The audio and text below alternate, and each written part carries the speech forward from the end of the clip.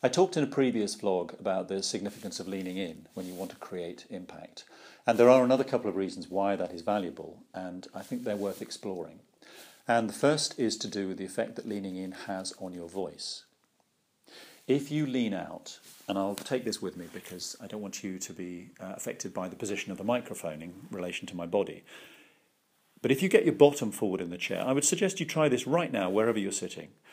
What you'll find is that you can't take a deep breath because your rib cage is compressed because of the position of your torso. And as a consequence of that, there's no free flow of oxygen through your vocal cords, and your voice is just a little bit constricted.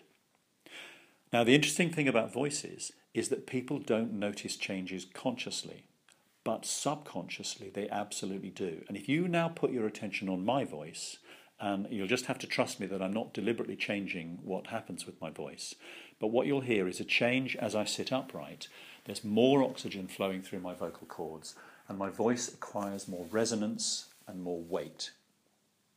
This is what happens when you lean in. And the other reason why leaning in is very valuable is that by doing so you contribute energy to the meeting.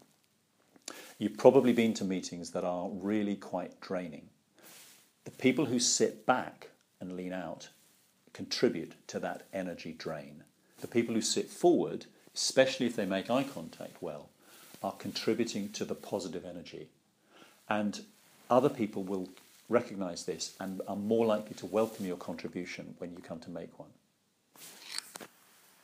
Sit back, your voice disappears, and you drain the energy. Sit forward, your voice is richer and more authoritative, and the positive energy that you bring will be welcomed by everybody else.